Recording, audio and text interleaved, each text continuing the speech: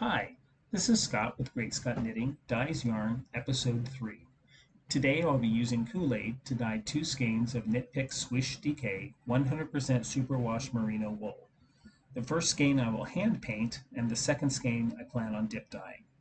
I have both skeins soaking in some plain room temperature water, and I have prepared the work surface by putting some plastic wrap down to protect it from the dye, and so that I can wrap the dyed skein in the plastic wrap to prepare it for heating in the microwave. I have removed most of the water from the skein that I am hand painting, and I have dissolved each packet of Kool-Aid in 1/2 cup of warm water. I have black cherry for red, pink lemonade for pink, orange for orange, and lemonade for yellow. I'm going to apply the dye with the black cherry on this end, then going into the pink lemonade, the orange, and then the yellow lemonade on the other end. I am using foam brushes to apply the Kool-Aid to the skein of yarn. I'll start with the black cherry and first mark the edges where this color will go, and then fill in between those lines.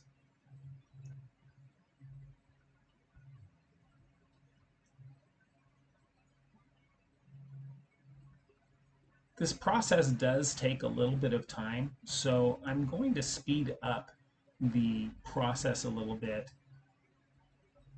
It's a lot of fun to do, but kind of boring to watch.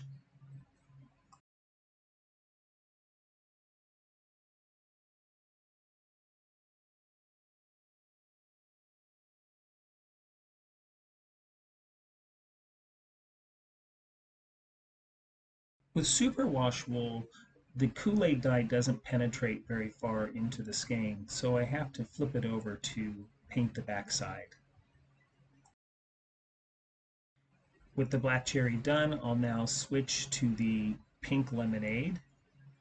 I'm using a broader brush, which seems to work a lot better to apply the dye. With the pink lemonade done, I'll rinse that broad brush and switch to the orange. One final rinse and switching to the lemonade.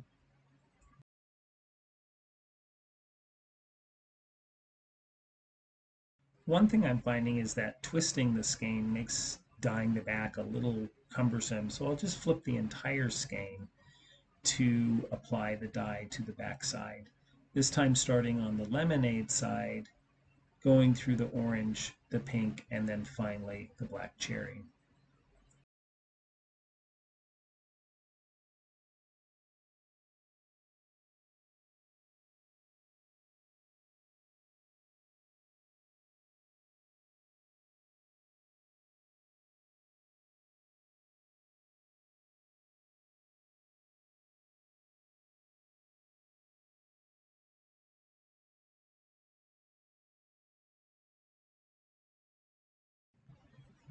I have finished applying the dye to the back side of the skein of yarn. Looking at it, it appears that the penetration of the dye is pretty uniform in all of the different sections. So now I'm going to wrap the skein up in the plastic wrap that I had on my counter. I'm going to do this in such a way to keep the skein from bleeding the color onto the different sections. This will help keep the colorway intact.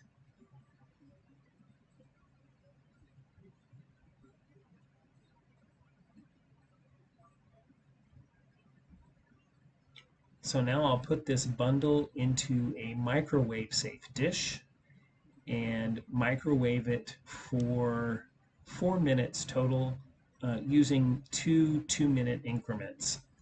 In between, I will check on the skein to make sure that it is heating evenly and also that it remains damp but not scorched.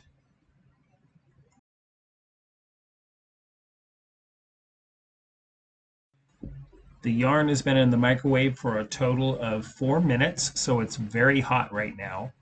I'll just leave it right here to completely cool. Once it's been cooled off, then I'll unwrap it and we'll look at our final product. Now that our skein is completely cool, I will unwrap it from our plastic wrap bundle. The heat of the microwave will sometimes make it difficult to unwrap because the plastic wrap begins to stick to itself quite strongly due to the heat. But this one's coming apart relatively easily. What I'm seeing is that our the dye did not bleed from the sections where we had added them, so the color sections that we created have remained intact. I'm always surprised by how vibrant the Kool-Aid colors can be. It's now time to rinse our skein of yarn. One of the things that comes with dyeing with Kool-Aid is not only do you have the citric acid and the dye, but you also have other things that come in the dye packet, like flavorings. These are things we'll need to rinse out of our yarn.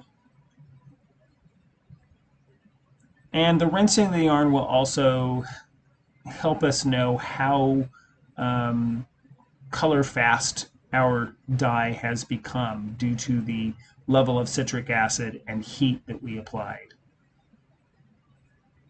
Initially, it looks like there's not a lot of bleeding going on as I rinse it in some cool tap water.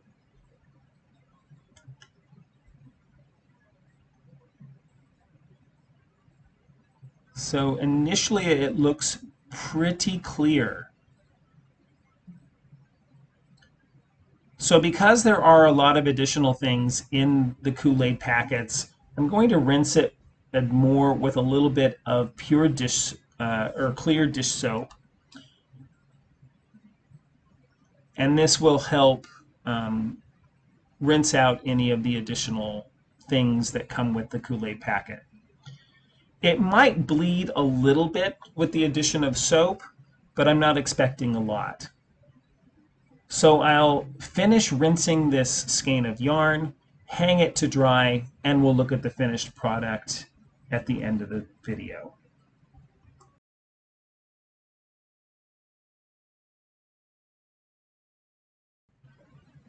For the second skein of yarn, I will be dip dyeing a skein of Swish DK. I have about 8 cups of tap water in our pan, and to that I'm going to add 1 packet of black cherry Kool-Aid.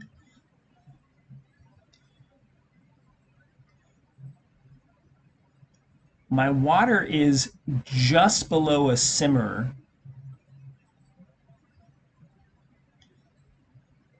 and we'll let that color dissolve into that water. I'll do a little stir here to make sure it's fully dissolved and distributed throughout our dye pot.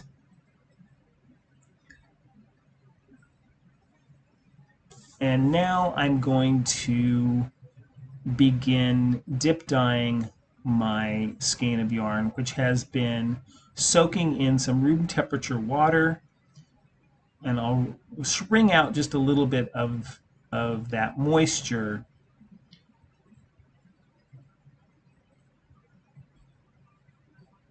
But with it still pretty damp, I'll begin dipping.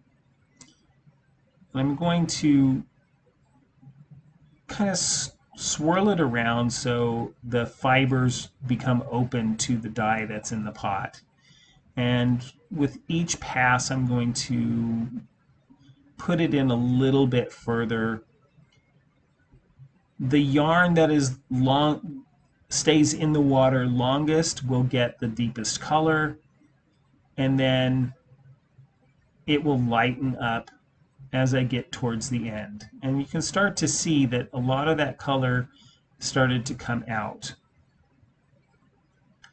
So I'm going to push that remainder into our dye pot and let it sit in that color for probably about 15 minutes to allow that heat to truly set that color into our skein of yarn.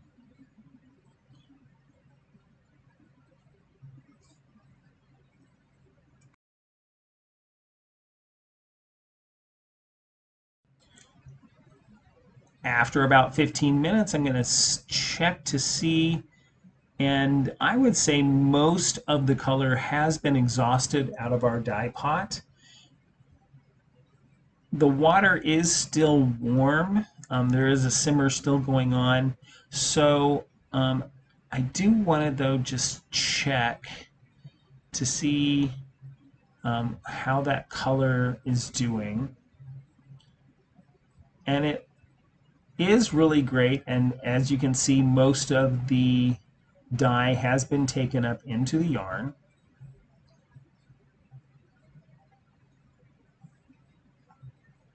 But what I think I'm going to do is intensify the color of this skein of yarn just a bit by doing this process over again with a second packet of Kool-Aid.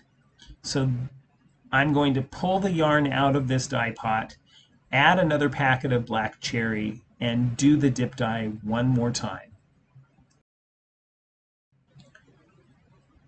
With the packet of Kool-Aid dissolved in my dye pot, I'm going to take my skein of yarn and start this process again. So again, I'm going to swirl it around in that dye, allowing those colors to intensify as I do this. Now, one thing that is different in this dye pot from the first one is that the level of acid is doubled, so the yarn will take up the dye a lot faster the second time than the first time. And so with most of that pigment pulled out, I'm going to go ahead and drop the end into the dye pot to let it pick up the last of that color. What I should have in the end will be a skein of yarn that is a deep red on one end and a lighter pink on the other, with a nice gradient from one to the other. So I'll let this sit for 15 minutes and then let it cool. After that 15 minutes has elapsed, I am going to check to see that most of the dye has been absorbed by the yarn. So I'm going to go ahead and cover it, turn off the heat, and set it off the burner to allow it to completely cool.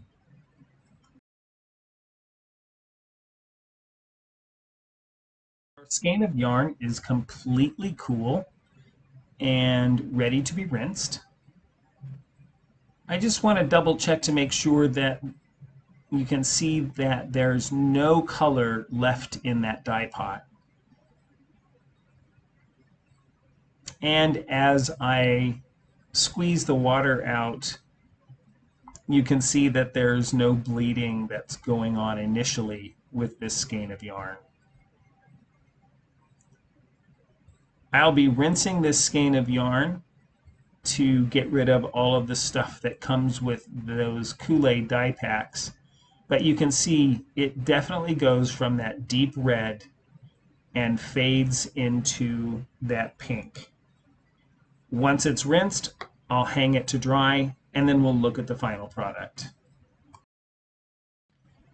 Here's the result of my first attempt at hand painting a skein of yarn. I am very pleased with how it turned out. I am still blown away with how intense the colors are that you get from simply using packets of Kool-Aid. Even the dip dye has that lovely color of moving from the dark red into that light pink. That tonal variation is really pleasing, and I really think that these two skeins of yarn complement each other quite nicely. I look forward to using them either individually or possibly together in a project. Thank you for watching this episode 3 of GreatScott Knitting Dyes Yarn.